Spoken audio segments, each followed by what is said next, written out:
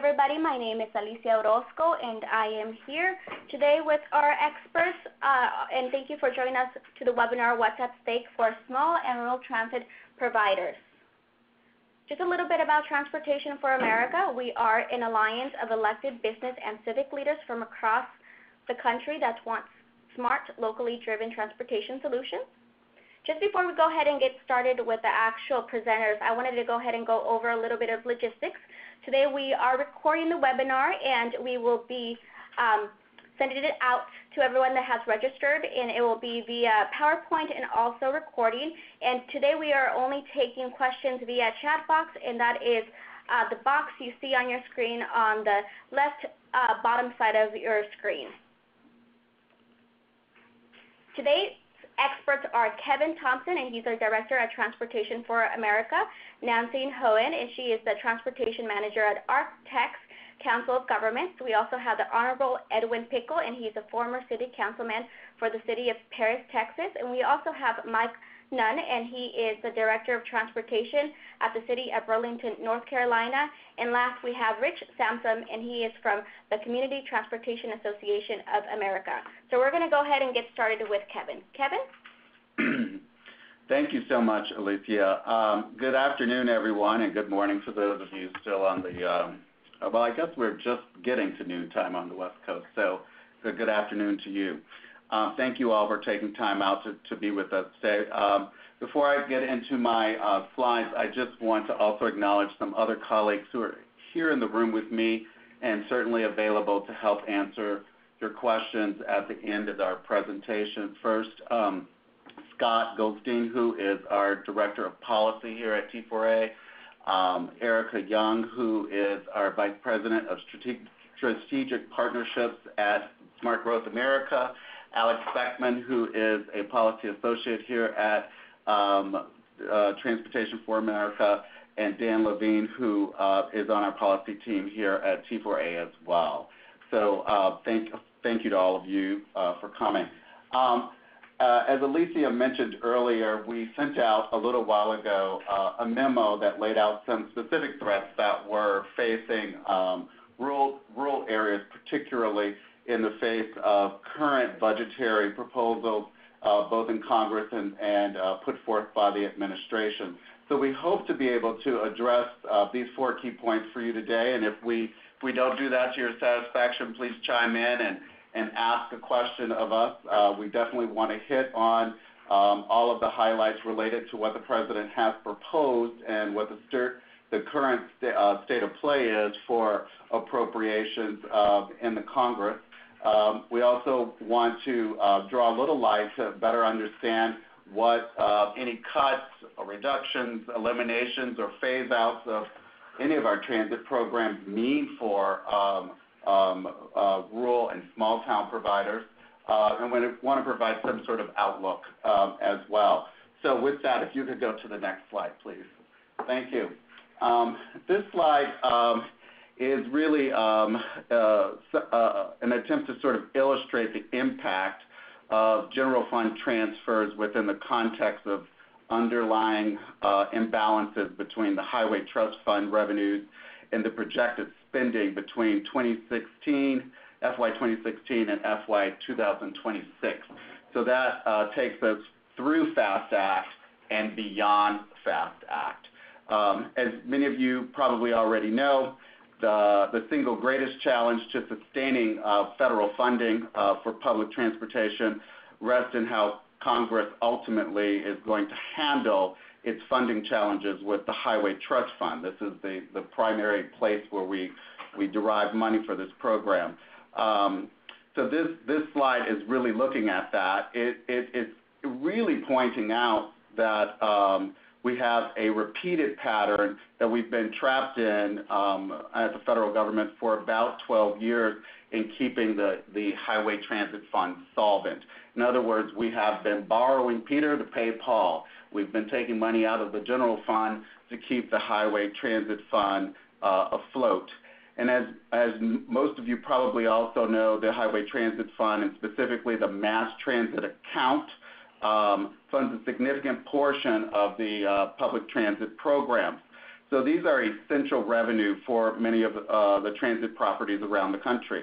For many years, the Federal Surface Transportation programs were funded almost entirely from taxes on motor fuel deposited into the Highway Trust Fund. Although there have been some modifications to that tax system over time, to the tax rates, which are fixed in terms of the cents per gallon that are assessed.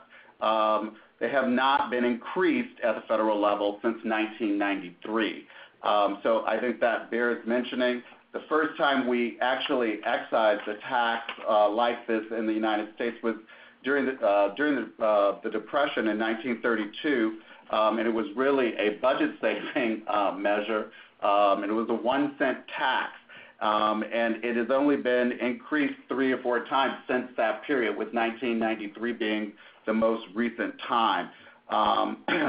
Prior to the recession that we had just come out of, that began in 2007, the annual increases in driving, along with the increases in fuel use, were sufficient in most years to keep the revenue rising steadily. But that just simply is no longer the case. So we find ourselves back where we have been before.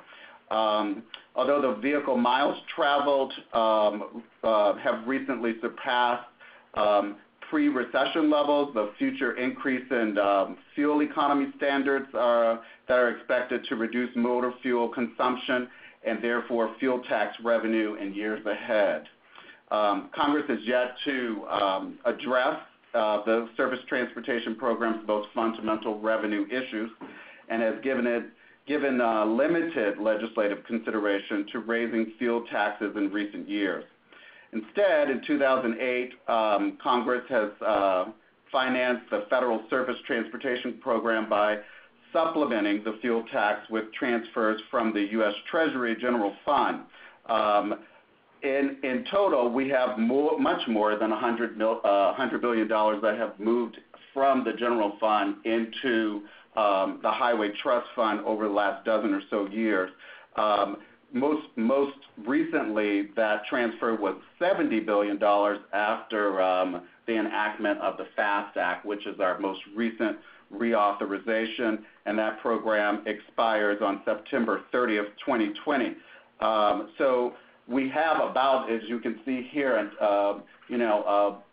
an outlook that looks like we will be running deficits even earlier than the September 30th, 2020 deadline, unless Congress decides to act. So that is the dilemma for this program. We're not going to get into how all the revenue fixes that people have talked about related to fixing, if you will, the Highway Trust Fund. We can certainly do another webinar on that at some time because that's a whole conversation unto itself. But it just bears mentioning that that's where we are. And just to crystallize it or put it a little more in perspective, if you just thought about how Congress does reauthorizations, they either do them in 5 or 6 year tranches. If we chose to do a 5-year reauthorization in 2020, beginning in FY21, we would be looking at all things being equal and staying the same today with no increases in any revenue. We'd be looking at about $103 billion shortfall for the next 5-year authorization. So that's it's averaging about $20 billion a year. If it were a 6-year reauthorization, that shortfall could be as large as $127 billion, or about $21.2 billion per year. So this is a particularly sticky and difficult issue. So we wanted to share that just as context. Now, if we go on to the next slide, Alicia, thank you. This slide is a table that we are sharing that just basically summarizes the state of play right now with public transportation dollars. You see the column labeled FY17 enacted. All of these dollars are in millions.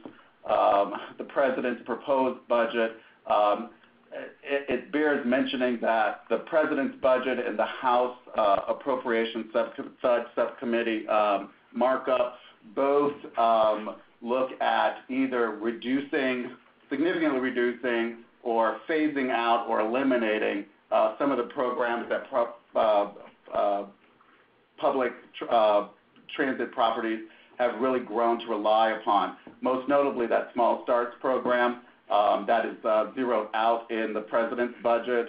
They're not funding anything that will be a new program. They will be allowing programs that are in the pipeline with signed agreements to continue to go forward, but they're proposing to eliminate that. The House of course, has cut the program significantly and only is looking at $182 million set aside for that program.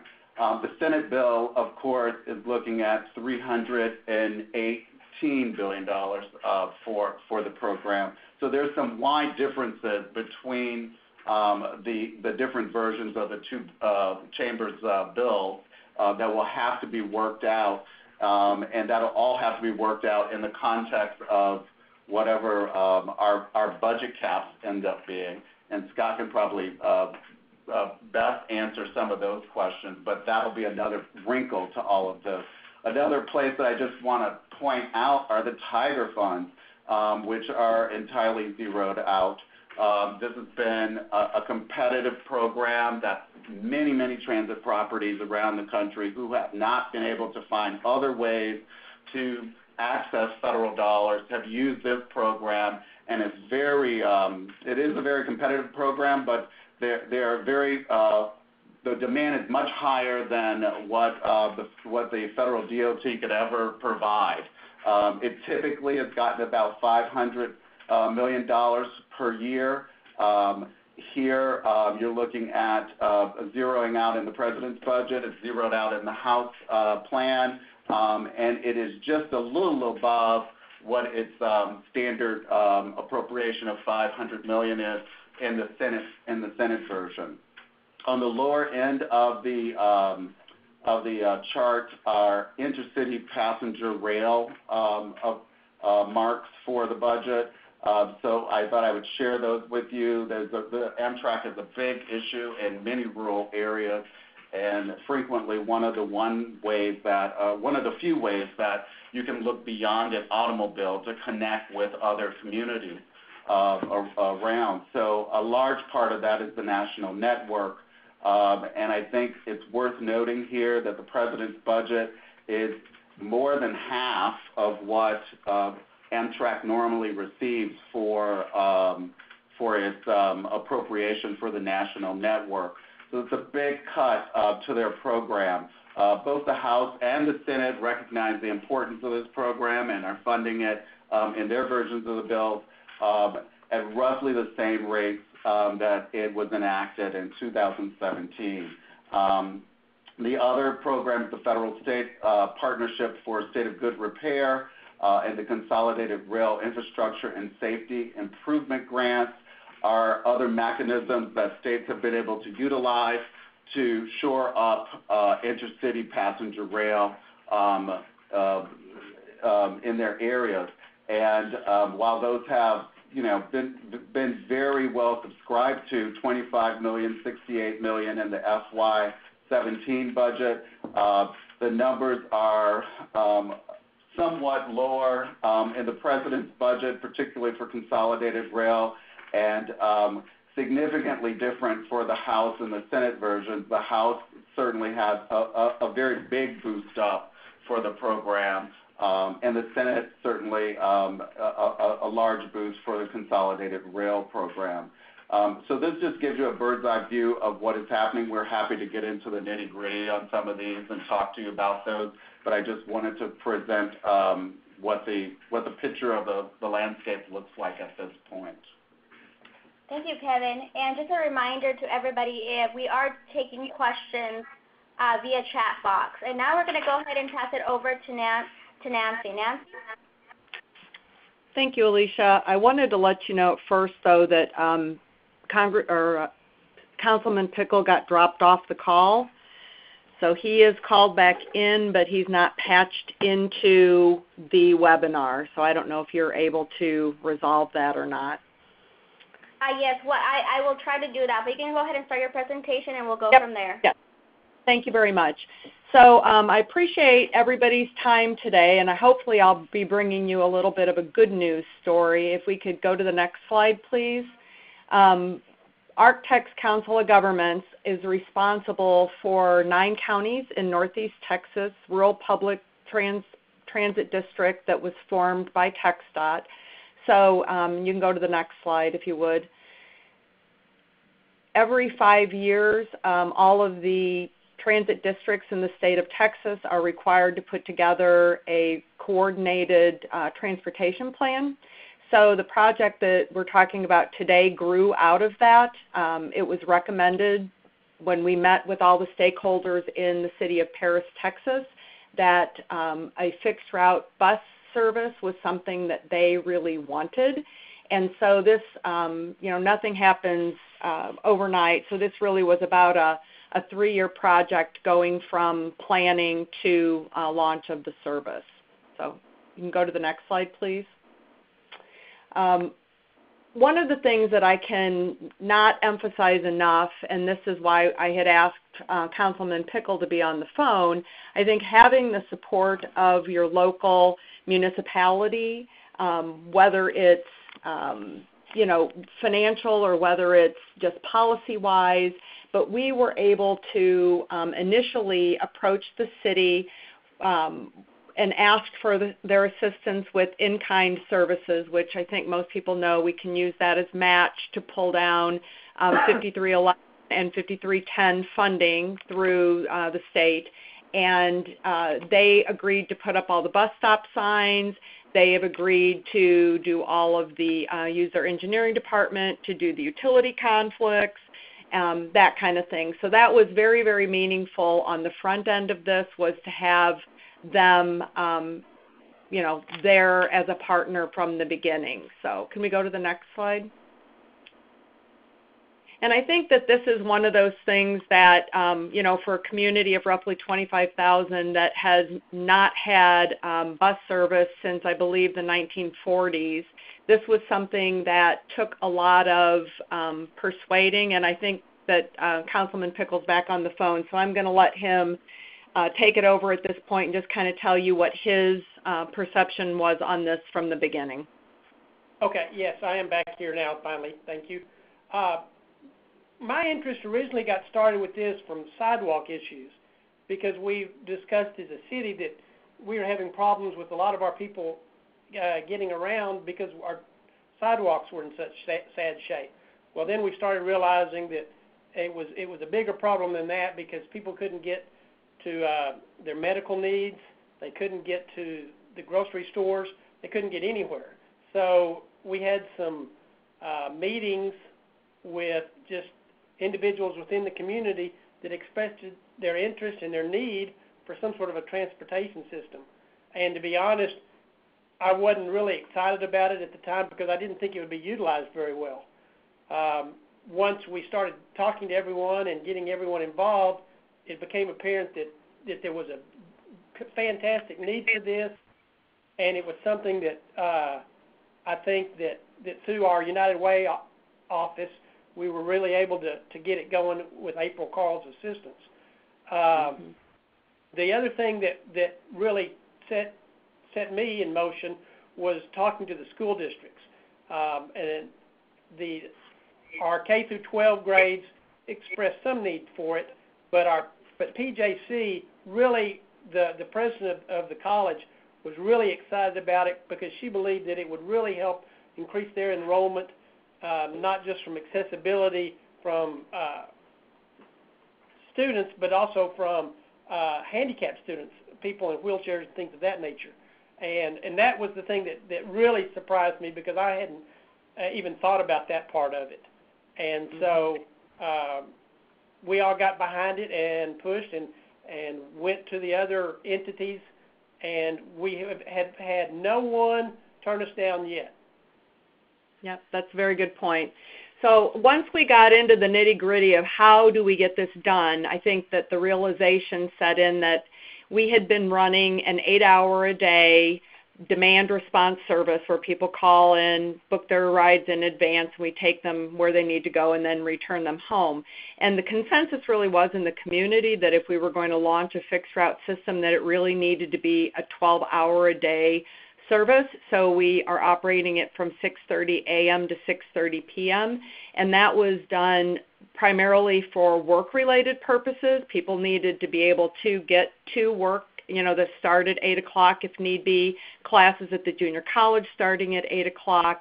So that was really the goal.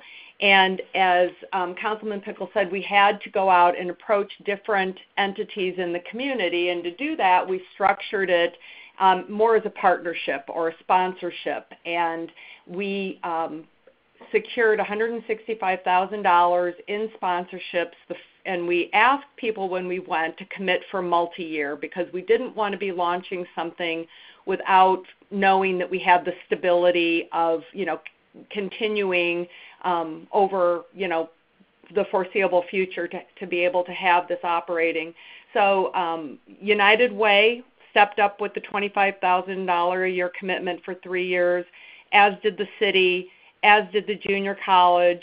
The Paris Regional Medical Center stepped up and committed that amount of money. They also provided rent-free space in a former medical office building. And then we also approached a number of local family foundations within the community, and we were actually able to be successful in all of that. Could we have the next slide, please? And I think that what I would suggest to all of you that are needing to do something similar is try to create it as a win-win partnership. We went to these people not just asking for a check. We went to them and said, look, we need your support, but we can promote your business or your organization on these vehicles that we are going to be running around the community. So you see some examples on here of Texas Oncology. They were another private entity that came forward and sponsored, as well as the hospital. And then the looking for a doctor piece is on the back of all of the route maps. So the hospital, for their level of commitment, had dibs on that. And then the other thing that was really interesting is we listened to our partners. So when we were visiting with Paris Regional Medical Center, we said, we'll do a semester pass. And they requested to be able to sell them at the college because then the students could put them on their Pell Grants. So we were able to do that. With Texas Oncology, they requested that we actually make a loop through their parking lot because there's a pretty substantial grade change from the street up to their building.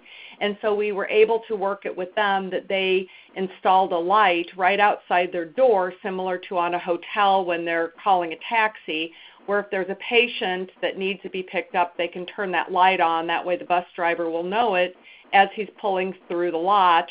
And the person can wait inside in the air conditioning, which if you've spent a summer in Texas, you'll know how important that is. So those are, I guess, just a couple of ways that we customize things. If you could go to the next slide, please. And then we thought, and this goes back to what Edwin said, people in town didn't know what a fixed route bus system was. If you hadn't lived in Dallas or somewhere else that had a fixed route service, people didn't even know how to use one. So we wanted to make it really obvious that there was something happening. So we branded it and we worked the colors and the logos to keep with the community. And we had to go round and round with TxDOT on the bus stop signs because they wanted us to use a very generic, nondescript bus stop sign, and we were adamant that we needed people to know that there was something new happening in town. If you can go to the next slide, please. And so then this is kind of wrapping it up, and was all this work worth it? And as you can see from the pictures there, the one gentleman was our first monthly pass. So we have a big Campbell's soup manufacturing facility in Paris. and he had been walking miles each way every day to get to work, and he was now able to ride the bus. The other picture is our first service animal that was on the bus, which was great. And the quote there is from Dr. Anglin and of the junior college. I think the thing that's interesting, too, is we structured this to be the best benefit, and anybody 60 and over or disabled rides the bus for free. And the best, I guess the proof is in the pudding. We were able to do about 10,000 trips a year before we launched this service, and we topped 47,000 trips this year, the first year it was in operation, and it's building every single month. We just are going to be getting new vehicles delivered within the next couple of weeks that are higher capacity. At this point, we have to send chaser buses out on the routes because the buses that we currently are running really were old rural buses that we converted over. So I think the partnerships is really what got this done. You know, we're never going to have the funding unless you have, you know, the ability to create a tax. We're never going to have the funding without those partnerships. So Edwin, do you want to talk just a minute about kind of the feedback in the community? Sure. The feedback has been it's fantastic, and to be honest, even surprising to me. One of the things that I didn't talk about was when we first got this thing trying to get kicked off, we had sort of me being a city councilman and had a running battle with our local county judge who's also involved with ATCOG, and because he didn't think that it would be very successful. And even he is one of our staunchest proponents now because he's seen the utilization of it, and the entire community, there's not been anything negative said about this whole program, and it has even raised awareness of people in the community seeing the bus stop signs, because they are all over town and people are aware of them. They're using them. They want to be in support of it. My only hang-up all along has been that I would love it to be 7 days a week. And again, that only takes money. And so we're going to try to get what we can locally and see what we can do go in that direction. Mm-hmm. So it's been a real pleasure to bring this to the community.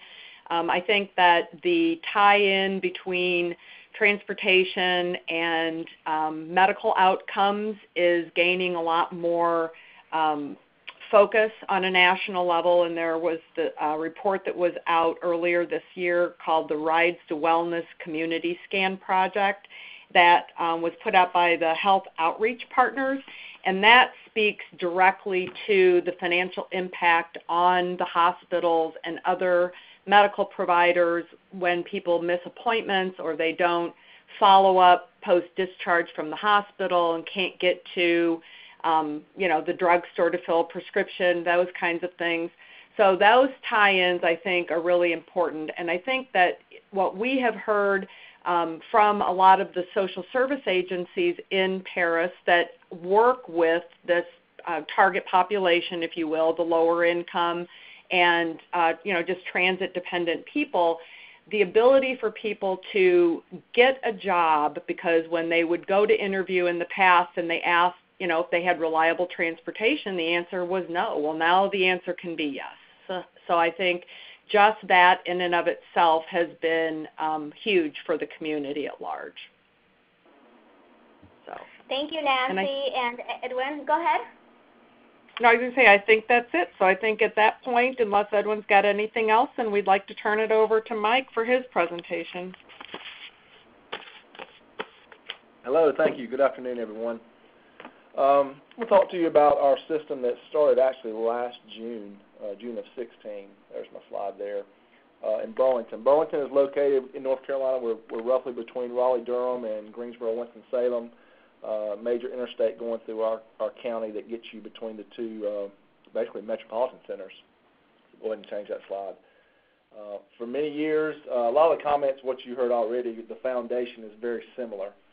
but we probably spent a little bit longer time very cautiously, basically council members, the community, our agencies. We started our study in 2006. It sort of marinated for 6 or 7 years, talking about public transportation. We had no public transportation option in our community except for the demand response where you could call and make the reservation, but nothing for fixed routes. So if you didn't have a vehicle in our community, you either had a taxi or a good neighbor taking you places. So we talked about that for several years, looked at all of our community partners as far as the other cities and towns went, opened the system up to everyone. We had over 10 to 11 communities around us that had an interest, really, when it came down to it, the largest one being Burlington, and then actually the smallest one, Gibsonville. You see there the third bullet. Gibsonville actually jumped on board first. So you've sort of got two extremes now being partners in that. So they had a huge need in Gibsonville. They did not have a grocery store, no grocery store in the community at all. So it was very important for them to be a part of this. So we went through the process, the urban process. We're a part of an MPO. We're the actually Metropolitan Planning Organization, so we have access to the 5307 grant. Had never used that grant before. If you're familiar with that, it's based on your population. You earn those funds, basically, competition free. So we've been helping other communities build their transit over the years by not using our funds. So that started to resonate in the community once our feasibility showed that, we had a good basis for public transportation. We started looking at the money, and then they were realizing we're earning those funds. We need to find a way to use them. So that was a key point once that education piece came about the dollars and the grants. And that may be something that sometimes gets overlooked, really educating your officials and people about, okay, what is available to us? And if we're not using it, how is that, how are we not helping ourselves by doing that? So we jumped out there quickly after 14, strong branding and public education. You heard earlier about people not knowing what fixed route is. We went with a strong brand process as far as what would the name be. We were very careful about our name. I mentioned everyone being invited to join. We still believe that's going to happen in the future. So we didn't use, Burlington or Gibsonville in the system. We used to use LINK. LINK was a way to connect our communities, but that was very important at the startup. And that took us over a year. We did a lot of just partnership building, like you heard, either from United Way to county commissioners, some private foundations, employment agencies, our hospitals, our universities, places, community colleges, all the places that public transportation could be a benefit. So we spent a lot of time with those partners up front just answering the very easy questions and then, going back and getting more information about how we could directly benefit their operation. So we jumped forward to June of 16. Everything started off well. We had 5 routes, 5 days a week. So we are Monday through Friday, and it's 5:30 a.m. to 6:30 p.m. Go ahead and change that slide. So we got started. I showed this a little bit. We use this a lot as we were building momentum. Burlington's right there in the middle. All the other communities you see on that slide have public transportation and have had it for several years. So we're just over 50,000 in population. We do that for 2 reasons. To show people sometimes we don't get out of our own community and realize what size we are. And then number 2, to realize, this is an urban area, a metro, between 2 metro, and our citizens are starting to expect, an option, whether they use it once a week or every day. As a community, a city government, we're sort of being looked at to say, we need this as an option in our community. So that's just a snapshot of where we are compared to some other, medium-sized cities in North Carolina. Next slide. This was I thought this was important as well. We went out and did some analysis, public meetings, went to all the festivals and downtown, events, and just asked, what does public transportation mean to you? And a lot of those buzzwords you see, opportunity, access, independence. We had a lot of folks in our community that had never been, from one side of the community to the other. They hadn't been to the new retail development because they didn't have transportation, nor could they get a job in that area because they didn't have transportation. So a lot of this stuff came out of the feasibility study. A lot of these keywords came from our citizens that, reaffirmed that we're on the right track here. This is the kind of things that they want to use public transportation for. Next, please. A lot of you, if you have a system or if you're planning a system, these are probably very familiar to you. This is how we designed our service. Of course, residential and public service agencies, a lot of those multifamily developments, a lot of riders there. Medical facilities, always going to be one of your key locations. Shopping, residents over 60, over 65, persons below the poverty level. We use the basic census information as well to sort of map our community and see where the folks didn't have access to transportation may be living. We have a fairly robust network of park and ride lots in our Piedmont region of North Carolina, meaning you can go east or west just by getting to these lots. And they were in our community, and this is the interesting part. They were in our community, but everyone was driving there, of course, their own vehicle. So it was limiting, that service somewhat. So all of our routes do go to our park and ride lots now, and that's a partnership with other transit agencies, which is something else you may want to keep in mind. Not just your funding partners do you want to be communicating with, but also those transit systems that are already operating around you, because that can help you as well as them as far as riders go. We did recognize that most of our stops are going to be on major thoroughfares. We don't go down into neighborhoods. And another new education piece was you're going to have to walk, probably a couple blocks to a bus stop. And that was something we looked at as far as sidewalks, making sure we have those, or we're in a major development program for those now, because that's very important. Not only getting people to understand what fixed route transportation is, but how do they get there, and removing those barriers to get them to the bus stops.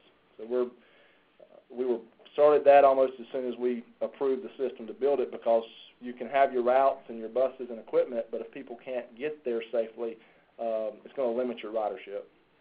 Next, please. This is just the basics of that 5307 grant, the federal formula grant I mentioned before. It was a huge benefit and continues to be a huge benefit to us, or urban area if you're eligible for that. 80% of our planning, administration, and capital costs come from that. 50% after we draw back any local participation, 50% of our operating is for that. That was eye-opening. It's been that way all along. Again, I mentioned that education process we did about the funding. It took several meetings with elected officials for them to understand the financial, benefit of this. We have no other grant that we found that pays 80% of, basically the planning and admin, nor 50% of the operating the city government, year after year after year. So that was a benefit once they figured that out. You see there we get about $1.5 million. That will go up with population unless the formula changes. We do get a little bit of money from our state DRT, North Carolina Department of Transportation, but it's non-capital. They sometimes offer 10%, up to 10% on that capital, but that's really a small portion of the funds that we're spending. And then a key part of us, which may be for you, that $1.5 million has quickly become competitive in a region. It's not just for our system, it's for other systems as well. So the game's changing a little bit on that as well. It used to be all towards the fixed route or the urban system. Well, now it's now available to urban and rural and other providers, regional providers as well. So we're going through a process of adjusting to that. Next slide. We do have, as mentioned earlier, we do have our state legislature provides a way that local communities can have a transit vehicle tax, and our council did pass that with the start of our system. It basically says, as you see there, it's a transit tax. It's per vehicle registered inside of a city. Ours is $5, and that has to go towards public transportation, and it can't be. It has to supplement, as you see there. You can't just use that as your only funds and there's no other city money involved. What the legislature said is we will partner with you and give you this tool, but you have to also be, have some skin in the game as well. So we're using this. It's generating about $200,000 a year so far, and that's just, of course, based on the registered vehicles in our city limits. The city council action is all that provided. Next. I mentioned our operating hours. As you know, heard earlier about extension. Everyone would like it to run 7 days a week already. You know, we're 16 months in, and that's the first thing we hear is to go to Saturday and Sunday. You know, possibly also for employment to go from, you know, to 7:30 or 8:30 at night. So that's going to be the first thing that comes to mind. That's a funding issue. You know, that just takes dollars. We had the same equipment. We can just keep running it, but that's a funding commitment that we'll have to go back through. Our schedules, our system was designed for hospital personnel in the beginning to make sure they got to that first shift work. They're one of the last ones in our community to have really a shift schedule. So we wanted to make sure that we hit, you know, of course, their working hours, and they're off at about 4:30. But most of the folks can get to work. We are hearing people that say, you know, in at 6:30, it may be difficult to get back home. So we're doing a lot of research and looking at, okay, how do we make sure we capture that employment trip, because that's your day in, day out rider, as well as your medical appointments. One of our large challenges is our service area. It's an hour and a half. If you get on our bus from downtown, you're going to ride 45 minutes out to the end of the route and 45 minutes back in. So if you're at a bus stop, it's going to be about an hour and a half or just a little less before you can get back from where you went.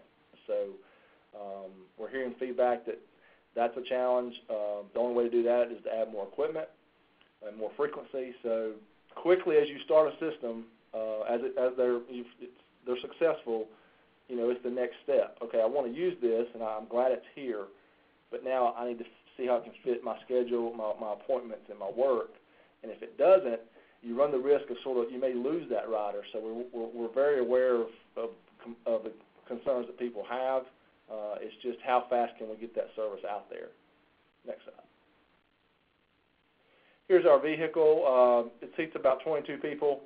We looked at the 35-foot bus or the 30-foot bus, you know, you see in a transit in a city area, and that's the way we were going. You know, we thought we were going to, you know, go to the city bus route, and we did a lot of talking and a lot of looking at other styles that are out there. This is a low-floor vehicle. It's ADA accessible. The ramp comes out of the door if you need the ramp, but it's one step in. It's held up very well. People like it. You see our bright colors. Again, going back to our branding, making sure people knew what this bus was, and making sure they see the Link name. On the back and on the sides, we have our website and phone numbers and things like that. But the community's taking this very well. The kids in the schools, the elementary and middle schools, you know, they know what Link Transit is. We've really tried to connect with them as far as even coordinating some of their field trips to get on at the bus stop and ride it to where they're going and come back. You know, any way we can involve the young folks, you know, they take that information home, and it sort of becomes an accepted community thing. You know, let's use the bus, let's take the bus. So we're really working with that. The only thing that we saw with these were the buses were about 5 to 7 years, so we'll have to go back out shortly and look for additional equipment. Some of the stuff you see there I went through with $1 to ride, which we think is very economical. We do have our paratransit service, which is growing tremendously. It's within 3/4 of a mile of the routes, and you're a certified medical user, you can use our bus from door to door. We'll take a van to pick you up. That grows quickly. I mentioned about the park and ride lots. Don't underestimate that. You know, our community, you know, loves our service, and it's growing, but they also want to go other places. So we're looking both east or west to do that. Some of the final highlights. Now the employers are contacting us. Before we had to reach out to them to explain what it was, and, you know, would you use our system? Do you want a bus stop? It sort of flipped the page, if you will, in the last 12 months. Students now in our community at the community college, they can go to class and go to work. And what that means is they were having to go out to the community college, take a couple classes, and sit and wait for someone to come get them or take them back home, and most times they couldn't have a job because of that. So now they can do both things, have a job and get their education at the same time. We're moving from a phase of what fixed route is to what the benefits are of public transportation. We feel like we've sort of hit the education part about what we are, we want people to understand what they can benefit by using our system. So that'll be our next phase. Over 50% of our trips are all the medical and the retail and employment, which is what we were focused on. We've gone over 100,000 passengers in the first 12 months. The morning hours seem to be increasing, employment times, things like that. The employers, they're advertising their jobs now on the green route or on the purple route, or we have a bus stop at this place. So the culture is changing a little bit to really use the system. The key thing at the bottom there is just mobility and access to the jobs and all that. Before, folks, had to find their own ways to get places, and it's becoming more of a community connection now. People really identify Burlington and Gibsonville. We have a transit system now, so they feel like they can go anywhere they need to. We've got a website, we've got a Twitter handle, and of course, this customer service line. Our customer service line actually is reducing because people are using so many other methods for information. It's really been good. So don't underestimate the power of technology and the internet, of course. That's all I have. I'll pass it off to Rich. All right. Well, thanks, Mike, and I want to thank Kevin and Scott and Alicia for having us on. And really glad to hear from local examples first, and I'll only take a few minutes of your time so that T4A kind of wrap things up and do a few questions. Just want to give everyone a snapshot of what rural transit looks like in this country. And next slide, please. Just to tell you a little bit about TPA before getting into some realities, is we're a national nonprofit membership association committed to mobility for all. We formed in 1987 out of a rural housing initiative, actually called Rural America. So our focus has always been in rural communities and rural mobility. Right now we have about 1,300 members, of which about 30% are traditional rural members, and our fastest growing segment is in small urban areas, which for us are large areas, but compared to what most people think of transit, they're still pretty small, under 200,000 population. And what we do for our members is things that Washington, D.C. organizations do, advocacy, training, technical assistance, networking events, things like that. We're just a couple blocks away from T4A, actually in downtown D.C. And the next couple slides will focus on just kind of the rural portion of our membership, of which Architects COG, Nancy is a member, so we thank them. And just kind of talking about what are some of the trends in rural transit right now. So next slide right now.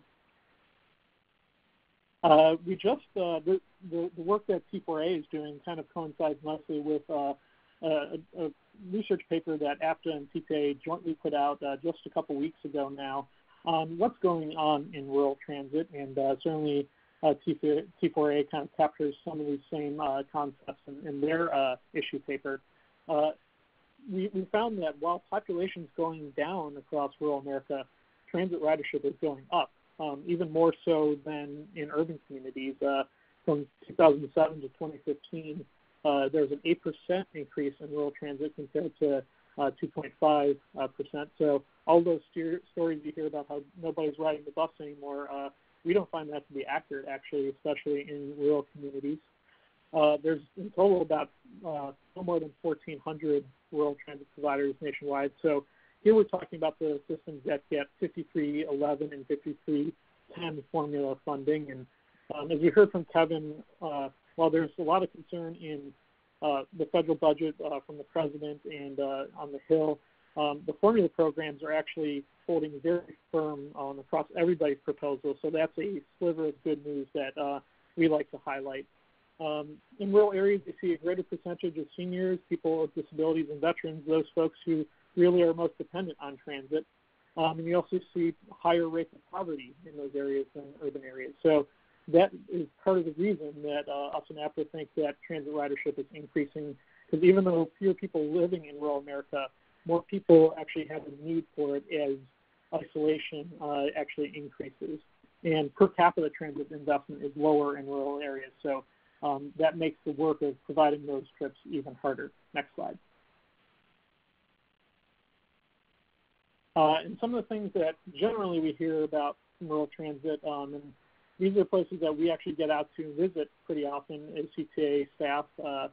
You'll find the same trip purposes on rural transit as any other transit system, and certainly Mike and Nancy shared with you that their systems are taking folks to employment, to jobs, to healthcare, to doctor's appointments, especially dialysis and chemotherapy appointments, and education, amongst a whole bunch of different other trip purposes. Generally, they're demand response services, although we heard about establishing very focused fixed ride services where there's local leadership and commitment to do so. Regardless of how they're operating those services, though, we find that rural transit has very small administrative staff. Often there's only a general manager besides the drivers, dispatchers, and mechanics. So there's not a lot of support out there to do the things that other systems benefit from. One system I visited in rural New Mexico shared an office with the game control warden. So we see very unique and local solutions to providing these services. They depend primarily on 5311 funding for both their capital and operating funds. And while Nancy gave really good examples of how to use in-kind donations for local match, many of our members have trouble generating the local match, and we're going to help them kind of share some innovative solutions like the ones that Nancy talked about. But those are some general parameters of what's going on. And now let's just take a quick look at what, in terms of policy and advocacy these systems need next. First of all, everybody needs increased funding. Well, that's not a shocker to anybody, but we hear time and again that people need more buses.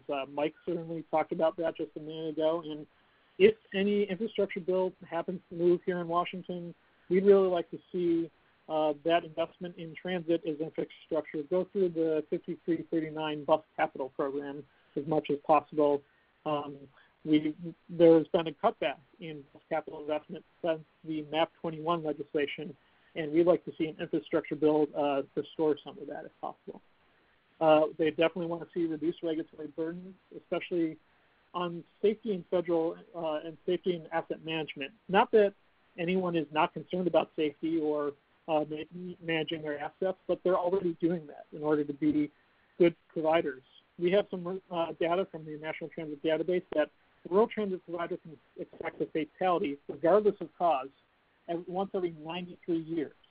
So we're not really sure what a lot of these regulatory burdens will actually do to make a difference for safety or rural asset management in rural communities, because they're already doing their best on these things, and there's no more money to support these new regulatory burdens. So that's something that we're concerned about at CTAA.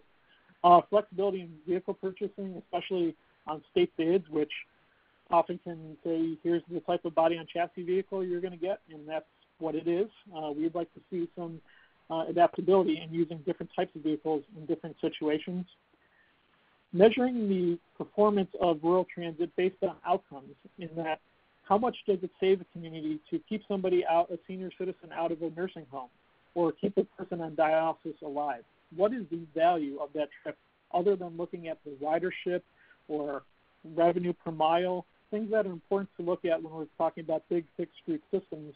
We want to make sure that we're comparing apples to apples or oranges to oranges, and not looking at rural transit versus a big fixed route subway in a large city. And also, a lot of our folks are hearing now, why aren't you more like Uber?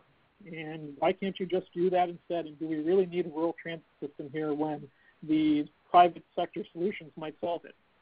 First of all, a lot of them aren't accessible. Second of all, the true cost of a PNC trip these days is heavily subsidized. And they don't really have much experience in working in rural areas at all. So these are issues that we're going to be paying attention to going forward for rural transit. So I'd like to turn it back to Kevin and Alicia. Those are just some brief thoughts on rural transit. And, of course, I, along with the rest presenters, are eager to hear your questions. So thank you very much. Thank you, everyone. Thank you, Kevin, Nancy, Edwin, Mike, and Rich. Before we go to Q&A, I'm going to go ahead and pass it over to Steve Davis. He's our Communications Director here at SGA, Smart Growth America, and Transportation for America, and he has an announcement about how you can share your story with us.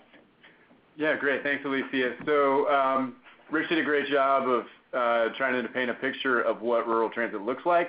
We want to help fill in those gaps a little bit and share more of those stories. We heard two good fantastic ones earlier from Paris and from Burlington, and we obviously that's a lot of information in those instances, but we want to get started and piecing together some stories from elsewhere. So if you work for a rural transit provider, if you're someone who rides it, depends on it, on a board, any way you've got a connection to it and you've got a story to tell, similar to what you've heard today or different, we want to hear it. So the website you should be able to see on the slide on your screen, but it's t4america.org/rural-transit-stories. So hopefully easy to remember. Stop by, leave us a story on there. It doesn't have to have all the details. We can follow up with you and by email and get a little bit more information if we need to. But go there, share it with people you know, and hopefully we can get some more of these kind of stories that we can share with decision makers here in D.C. and help convince them of the fact that this is an essential, vital service for millions of Americans who depend on it. Thanks a lot. Thank you, Steve. And we do want to be respectful of everyone's time. We are just 2 minutes before 4 p.m. So if you have to hop off, feel free to do so. We're going to go ahead and answer a few questions. If we do not get to your questions today, we will be answering them via email. So I'll go ahead and start with the first question. The first question is just to everyone that was a speaker. How important is federal funding to operating these transit systems? It's vital. It's vital.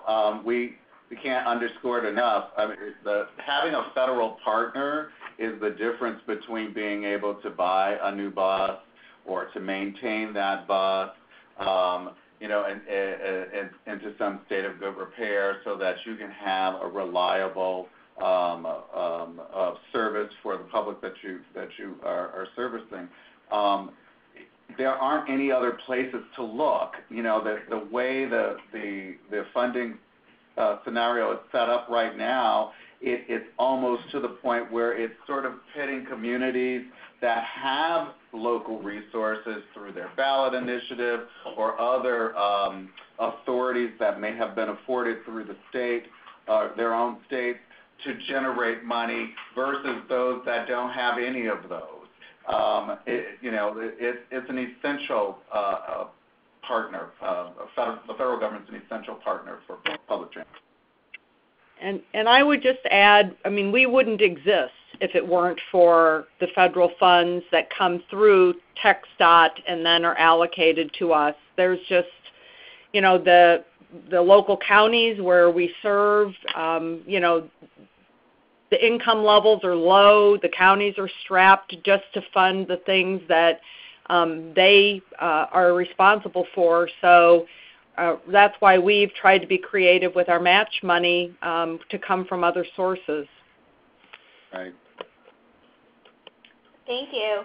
And there were quite a bit of questions in regards to this actual presentation. We will be recording the presentation and sending it out back to everybody after the webinar.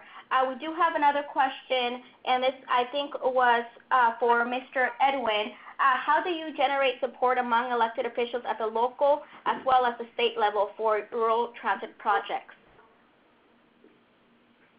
Well, we just information. We provide everyone with information, and we just discuss it in the council meetings. I attended several county commissioners meetings as well, and outlined to them what we recognized as the needs were, and just communication. That's what we did. I've talked about it some with our state rep, but that's really, I just focused on the city and the county part of it and let Nancy and AtCog focus on the state part, although, like I said, I was in contact with our state rep about it. But it was just communication and letting them know what the needs were and giving them examples. And then having the commitment from the private sector was a big buy-in. Mm-hmm. Well, and I think from our standpoint, finding that one city council member that can be an advocate, once Edwin got on board, he carried the water for us when it came to dealing with the other people on the city council and the mayor. So that was very, very helpful. Thank you. And then we're just going to go ahead and close it off with one more question because, again, we want to be considerate of everyone's time. And this one was specifically for Mike. Mike, so you spoke about the Federal Transit Section 5307, the Urban Transit Grant. Are there any other grants out there similar to that that you have applied for? And they also wanted you to explain a little bit if you had applied as an entity or a part of the MPO. Well, we have, just because being part, we're under 200,000. We're in an MPO area, and we're urbanized, which may be somewhat different from rural agencies. But through the MPO, we were able to, we're the lead agency, able to apply for that. It's an application process, but as I said, it's allocated to you through a formula already, so it wasn't really competitive. So that's an annually ongoing grant that we requested. We did get a small grant from our state DOT for about $300,000 to help us with non-capital items.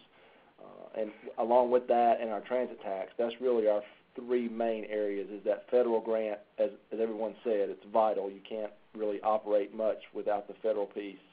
And then you'll get a small portion maybe from your state, and then locally if you have any tools, or partners. The community college helps us, United Way helps us. I mean, we have a very similar setup as mentioned as in Texas. The hospital helps with a contribution. So the three main things are the federal grant, our transit tax, and a little bit from our state DOT. Thank you. And we're going to go ahead and close it off with Kevin. Okay, Alicia, thank you very much. And I just want to thank everybody for participating on the call today and in the webinar. Just to close things out, I think I'd summarize by saying that, the state of funding for public transportation programs at the federal level is in a precarious state. And we are just urging every rural transit property to share their story with us, but also, through your own means, through your own social media venues, et cetera, because that word has to get to Congress. That was the point of the AFTA study in so many ways that Rich talked about, that this is not an urban issue. This is an every town in America issue, and it's very important that members of Congress hear that as they consider to cut, phase out, or eliminate existing programs for public transit, including the formula funding that so many rural properties are dependent upon. So I thank you for your time today. Please contact us here at T4A if you have any questions at all. We're happy to take them. We're only a phone call or an email away. Thank you.